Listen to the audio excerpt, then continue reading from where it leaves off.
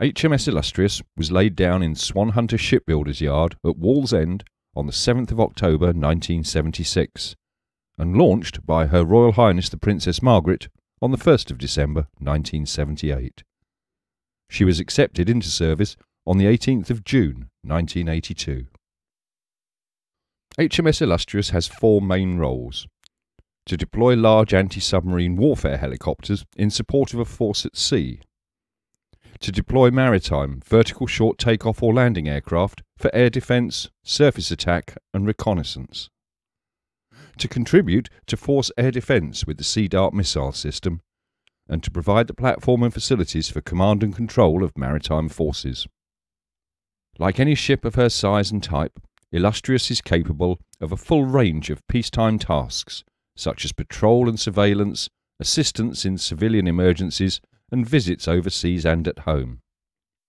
The ship is 206.6 metres long, has a maximum beam of 35 metres and a displacement of about 20,000 tonnes. She's propelled by Olympus gas turbines which give a maximum speed of about 30 knots. Like other ships of this class, she has a ski jump at the forward end of the flight deck. This revolutionary British invention enhances the performance of the Sea Harrier's vertical short takeoff or landing aircraft, which need neither the catapults nor arresting gear which are used in conventional carriers. Below decks, she has a large hangar served by two aircraft lifts, and the whole ship incorporates the very latest arrangements for operation and survival in the hostile environments of nuclear fallout and chemical warfare. In addition to food and provisions, the extensive storerooms contain a range of over 60,000 different items to support the ship and her aircraft. Other modern features of the ship include sewage and rubbish disposal plants, stabilisers, self-retracting stump masts for use when transferring stores at sea. An automatic steering gear is fitted and the main engines can be controlled directly from the bridge. Such a ship is capable of prolonged operations at sea, so her ship's company of about 1,000 contains men from all branches of the Royal Navy. Every man has an important job, no matter his specialisation, for the prime ingredient of success in a fighting ship is teamwork. Skills represented on board include seamanship, computer technology, helicopter and vertical short takeoff or landing aviation, dentistry, air traffic control, to name but a few. The air-conditioned accommodation on board is of the highest standard, and the facilities include 3 dining halls, 2 main galleys and comfortable recreation spaces, which are separate from the sleeping areas. Closed-circuit television from the ship's own studio can be seen in all messes, and there is also an extensive library, facilities for quiet study and a chapel for all denominations. The sick bay is equipped to deal with practically any emergency, and the fully equipped dental surgery contains the latest dental equipment. Main propulsion power is provided by 4 Rolls-Royce Olympus gas turbines from the same family as the aero engines fitted to Concorde and the Vulcan bomber. The engines drive 2 shafts through the largest reversing gearboxes installed in any ship in the Western world. Designed and built by David Brown Limited, these gearboxes allow any number of engines to be coupled in to drive the ship according to the speed required.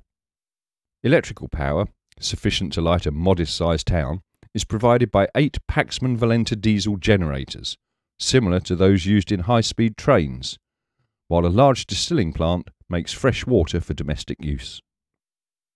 The ship is provided with a wide variety of sensors and communication systems, which provide the information for both the group commander to exercise control of forces over a wide area, and for the ship to deploy and control her weapons and aircraft. These sensors include a complex of modern radars, sonars and electronic warfare equipment.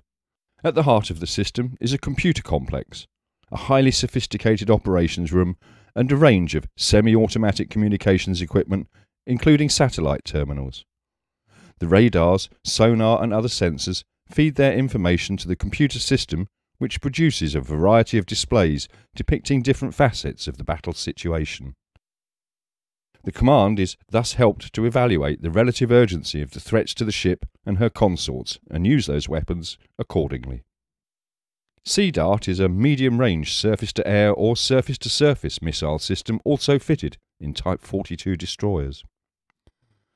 The ramjet-powered missiles are fired from a twin-beam launcher, which is automatically loaded, and it can engage supersonic aircraft, missiles or surface targets. The close-in weapon system consists of two 20mm Vulcan Phalanx guns, one fitted forward and one aft. They're fully automatic and are controlled by their integral radar. The guns are capable of engaging supersonic aircraft and sea-skimming missiles at close range at an extremely high rate of fire. The Sea Harrier is a derivative of the Harrier GR Mark III in RAF service. The aircraft has a totally new radar and computerised navigation and weapon delivery systems, as well as an uprated 104 version of the Rolls-Royce Pegasus 2 spool vector thrust turbojet engine. The Sea King is a powerful anti-submarine helicopter equipped with sonar, sonobuoy dispensing equipment, radar and magnetic detection equipment to help its crew locate submarines.